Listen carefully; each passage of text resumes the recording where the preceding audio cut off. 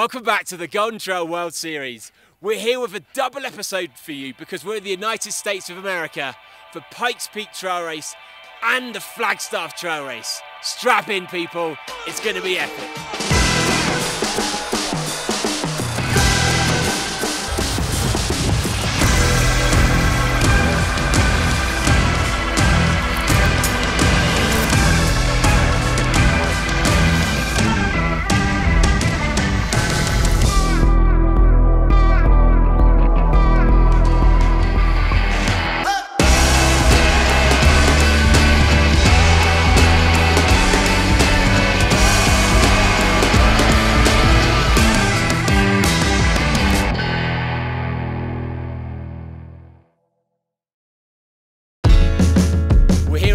Springs, which is the start of Pikes Peak Ascent, and as you can see there's a huge amount of tourism around, so much so that they've actually moved back the dates to a time when there'll be less tourists, so there's more space for the runners.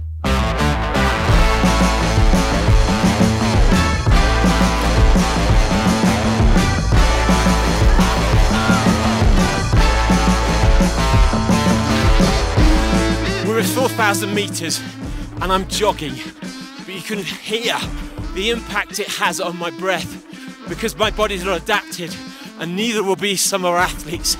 So if they don't slow down, they're going to be left like this, where they just can't breathe, and that means they can't run.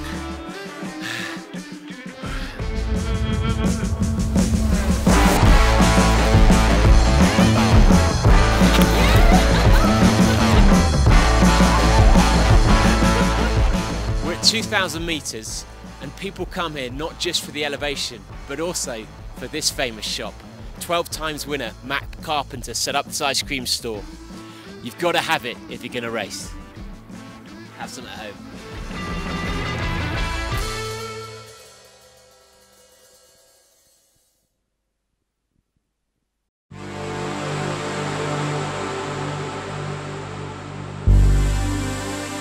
The Manitou Incline is a really famous set of steps in America that goes up the mountain towards Pikes Peak. It's super steep and really hard. 2,768 steps, it's 0.88 miles, and it gains 2,000 feet over that 0.88 miles. I think there's a few things that make the incline hard. The elevation here is always a factor, so it starts really high and it ends really high. And it's also very, very steep.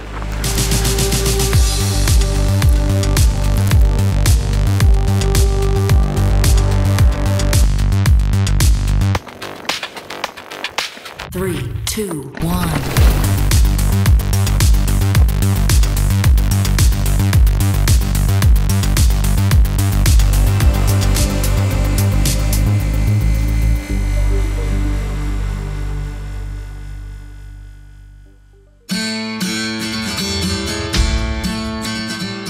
I'm Andy Wacker, and I'm from Boulder, Colorado. Welcome to my neighborhood.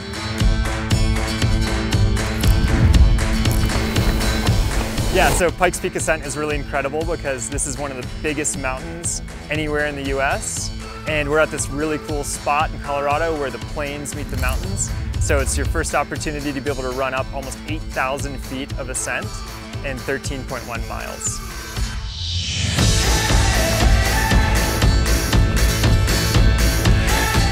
Yeah, the start of the race is really fast. You start on the paved road and run right through Manitou Springs. So once you get on the trail, you pass by the incline, you get off the pavement, you get on the trail, and you start on the bar trail in a part they call the W's. And the W's are called that because they're really steep switchbacks. And this part's really tough usually because your heart rate just spikes. And it's so early in the race, you gotta be really patient because it already starts hurting and you know how much longer you have to go. So altitude definitely makes it just super tricky. Of course you're breathing hard, of course you're going slower, and everything just seems like a struggle. So you're trying to remember your race plan, you're trying to keep focused, and it's really hard just to think straight. So I remember just trying to focus on what I was doing during the race a few years ago, and I was just trying to take my mind off of the pain during the race. I couldn't remember my roommate's name. So it was that bad. You're breathing so hard, you just don't even know what's going on.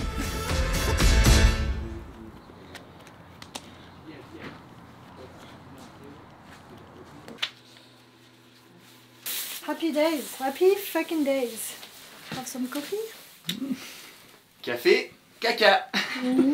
We're here at the start of the Pikes Peak Ascent. As you can see, it's so early, the start line isn't even set up yet.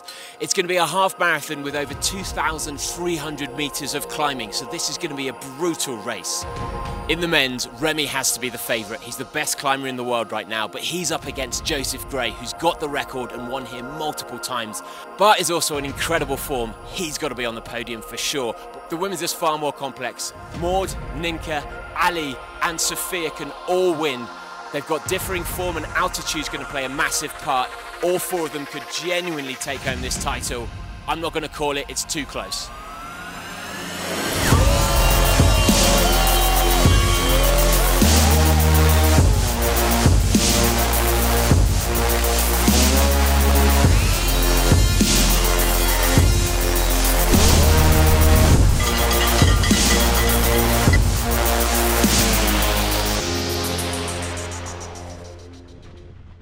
So yeah, at the beginning of the race, I really tried to follow a bit the pace of the other and see how they was. And there was American guys who make a bit the pace at the beginning.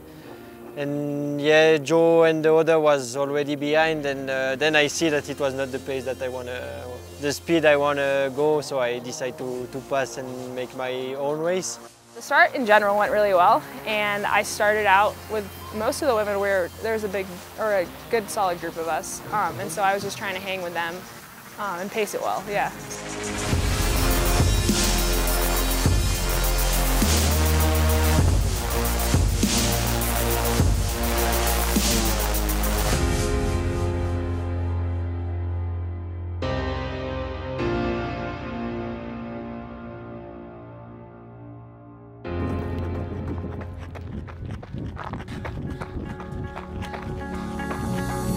I catch the group of the podium and I pass and I do an attack. Same position, yeah. Remy and Joe in front.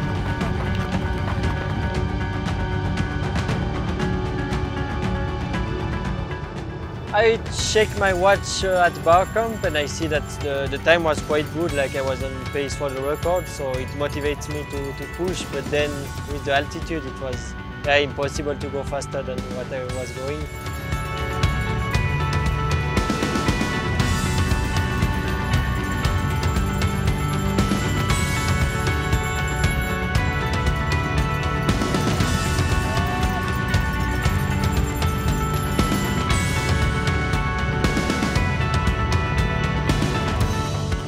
In the middle part of the race, there was this flat section and I wanted to speed up, but it was harder than I thought with breathing. So I think this was the first moment where I realized, oh, I think I'm quite high.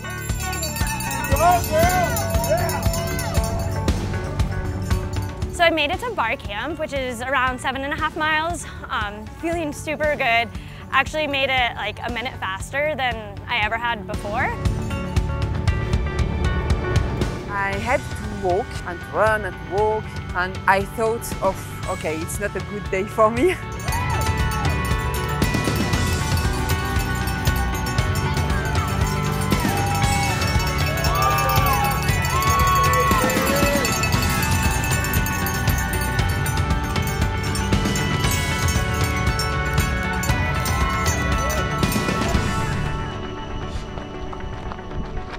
Ça va?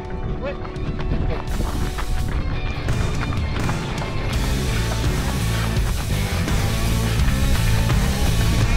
Just in front of you.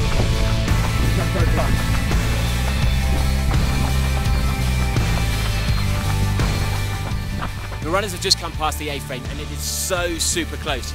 Remy is in the lead as we expected, but about 40 seconds behind them is Joseph and Danny together.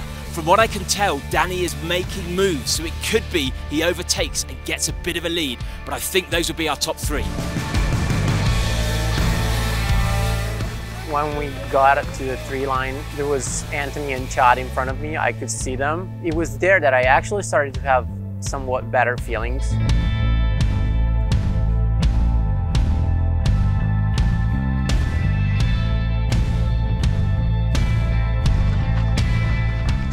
In the ladies, they are all on the absolute limit. Ninka is ahead, and about 30 seconds behind her is Sophia, and behind them, it's super close. Maud is there, but she's looking tired, and it seems like Ali is making moves. So by the top, I think we've probably got our top two, and then third and fourth all battling it out.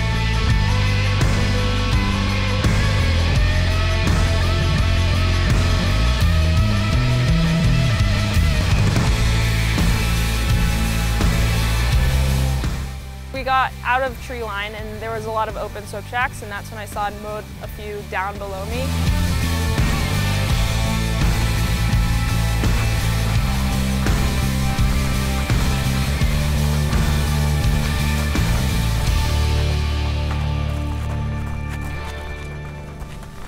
In the no forest part, I can see Remy, but I control the distance with Remy is all time 1 minute.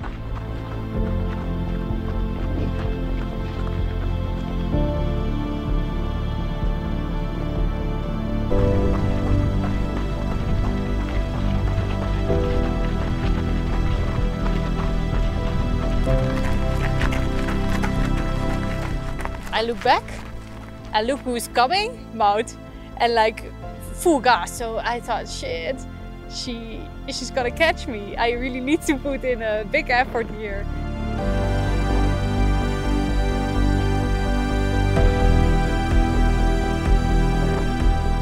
Having Pikes Peak part of the Golden Trail Series is super special, as it's a hometown race for me, and to have everyone come and do it make it more competitive. I think to win again here, it's special because I won in 2017, and to win the marathon and the ascent is cool to have the name on the rock. Representing Solomon,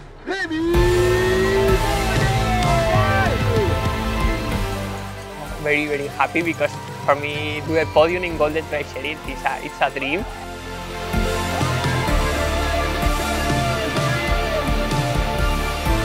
To cross the line as a first woman, I did not realize it until a bit later because I was a bit away.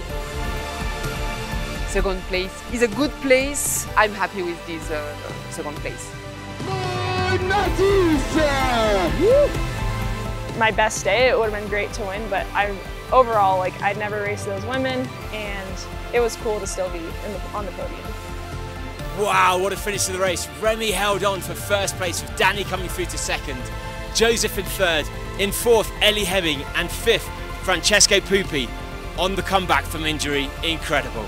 In the ladies it came back to just over a minute. Ninka held on, Maud was in second, and Sophia Lockley came through in third. Ali held on for fourth, and Kib Dobson, course record holder, an impressive fifth. What a race and what a course. Pikes Peak, we thank you, but keep on watching because we're heading to Arizona Flagstaff for the Flagstaff Trail Race. The tour now moves to Flagstaff, Arizona for the final stage of the Golden Trail World Series. Flagstaff is renowned for its ski resorts, nestling at over 2,000 metres in elevation. It's also on the famous Route 66, which runs all the way from the coast of California to Chicago. This year's course has been designed afresh for the Golden Trail to increase the amount of descent for our runners. Let's see exactly what it entails.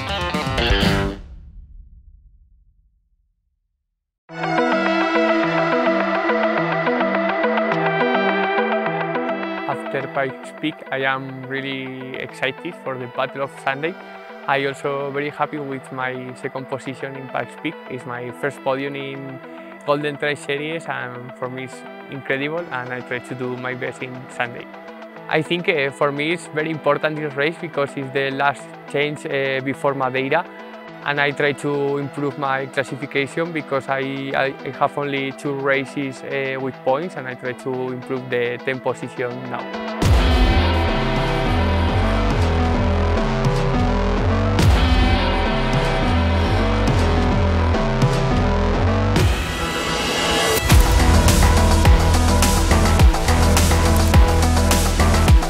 I think the flat part, the first part, I think it's like a cross-country race. I think the pace will be so hard, and also the road part in near the summit.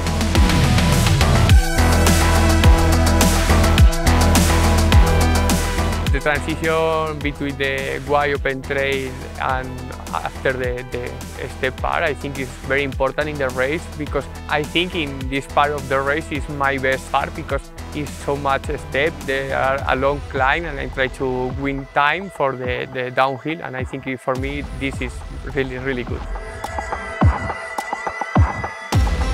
First part of the descent is about 2 miles long.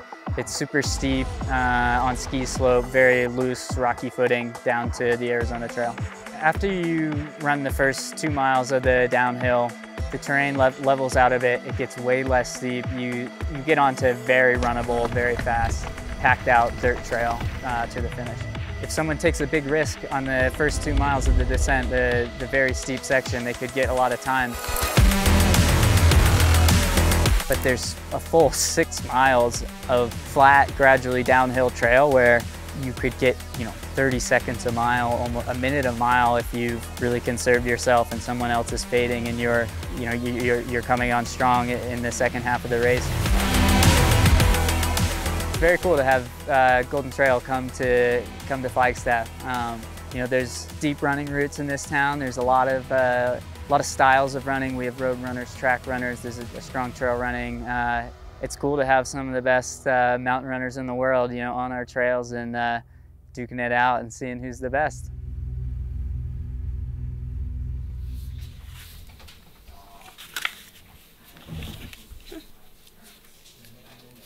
Salut.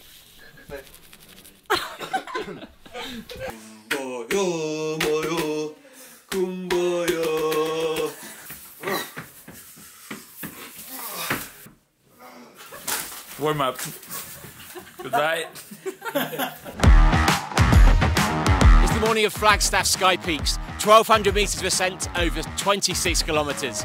In the women's, Dinka's clear favourite, but the real story is who's a better descender between Maud and Sophia. Whoever wins that battle will get second today. Remy and Danny will be leading us to the peak. I don't think this is technical enough for Manu. Bart and Francesco, if fit, would win this, but are they? Today, Kipchoge ran 2:01. Watch and learn. It's going to be the race of the season.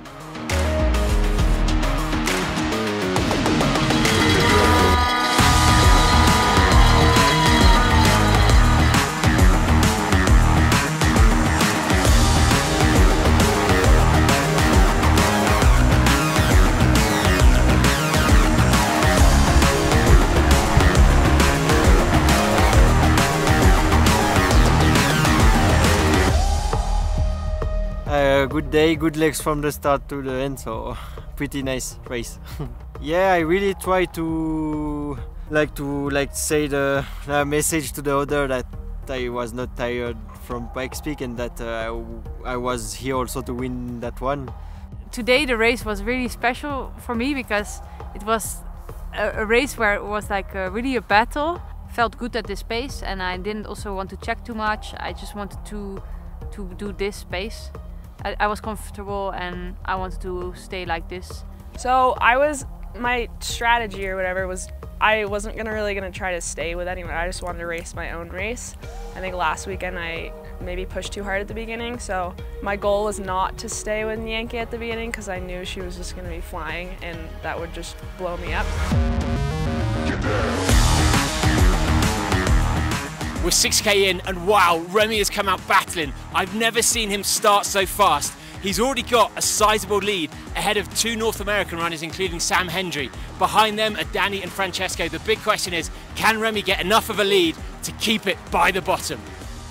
In the women, it's kind of going to form. Ninka far ahead, but then Sophia is gapping Maud and Ali. I think the way she's looking, she's good for second, but we won't know until Maud hits that downhill.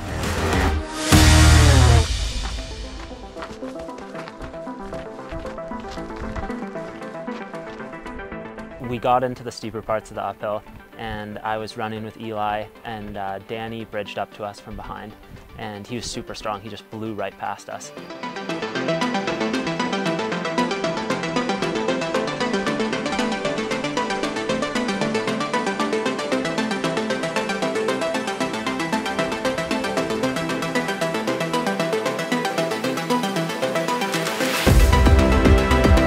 I passed Nyanke, like, I don't know exactly where, but there were one or two steep pitches left of the climb.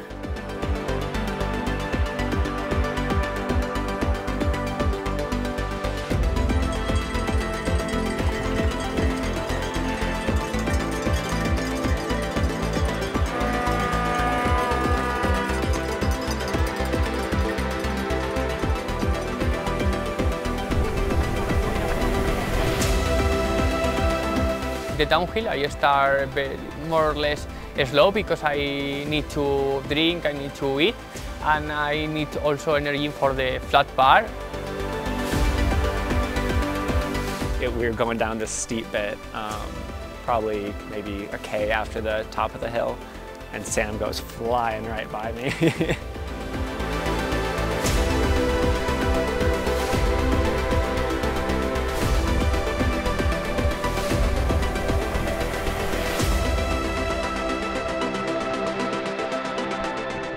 Once we got on a grass technical part, I saw Nyanke and I was like, oh no, this isn't good. Like, I shouldn't be up this high this early in the race. But then we got on a real technical part and I felt great. And so I was able to pass her there.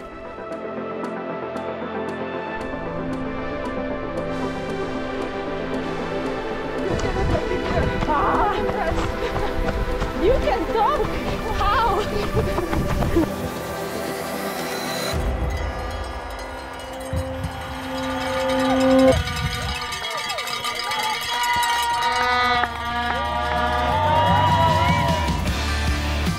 I knew the downhill would be really good for me, so I just took off and I passed Eli, passed Danny, moved into second place.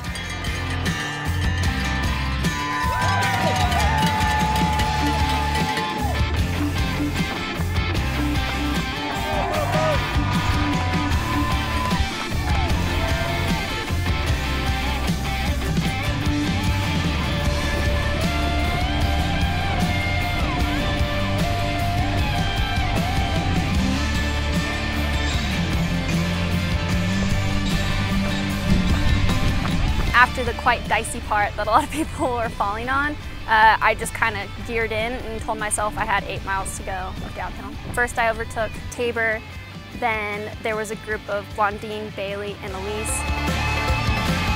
I think the last 12K was really fun, like in the single trail. I really tried to push like all the smaller hills and I really had fun here.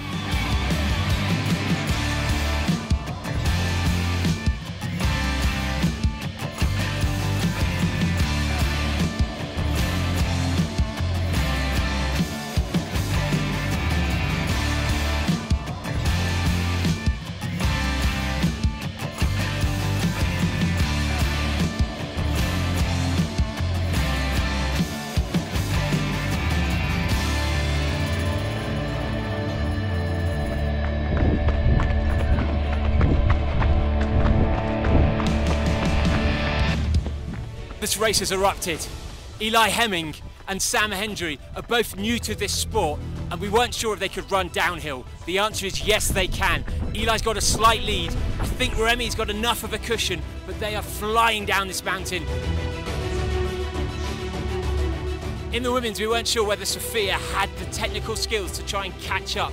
But actually, she's caught Ninka, and Ninka is now on her shoulder, having to run at a pace that she's not used to on terrain that she doesn't know. Just behind them is Ali, and those two are running so fast, I think one of them might blow up. So Ali could still come second, and Maud is close behind in fourth. From the start, I knew that the plan was to go under 2. Yeah, to do the 7 minutes under was really a good job, I think, today. Honestly, like, it means so much. I've watched all these Golden Trail Series races and kind of just sat in awe of all these athletes, so it's awesome to be racing with these top guys. Yeah, coming third in the Golden Trail Series race is super motivating, and I can't wait to get back next year and be in even better shape and run even faster. So I had tears. I never had this before, but there was a lot of emotion first because I won 3 races in a row, which is, it was really a big thing for me. I was really, really happy. I think I was happier with this race than I was last weekend. I think I felt really good the whole time. For me, that's that is kind of the goal. Like, I mean, I like to win in a competitive field like this, but I'm super stoked to finish third. What a race that was. Remy must love America. 2 races, 2 victories. Behind him, Eli Hemming showing he's got class in trail. Sam Hendry, his first big performance at Golden Trail. Daniel Sands in 4th, and Anthony Felber coming through for 5th. In the women's, that was a battle all the way to the finish. Sophia caught Ninka with her downhill running skills, but Ninka's speed saw her through to the line to take 1st again. 2 races, 2 wins. Sophia in 2nd, Ali in 3rd, Maud in 4th, and Lauren Gregory 5th. Her first Golden Trail performance on the podium. The results of Flagstaff have made quite a change to our table. These are our top 10 at the end of the 6 races, but really the season starts now. We're heading to Madeira for 5 back-to-back races, and it's all gonna change. See you in a month. That's us done for the States. Next up Madeira, that won't be quite as dry.